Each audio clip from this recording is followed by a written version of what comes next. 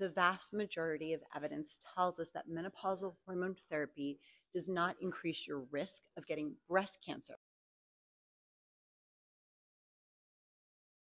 So, what I like to tell patients is we want to know your baseline risk for breast cancer, not to deny you access to hormone therapy, but so that we know the best way to screen you and what preventative measures we can counsel you on.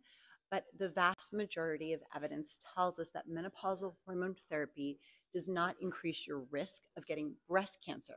Specifically, the largest study ever done in hormone therapy showed that estrogen alone actually decreased the risk, and then the risk is probably modulated depending on what type of progestin or progesterone you have. And that risk, even if we believe the studies that suggest that the small increased risk with the synthetic progestin is significant, that significance is less than having an extra glass of wine or living a sedentary life or living with obesity. So we have to keep risks and benefits in perspective.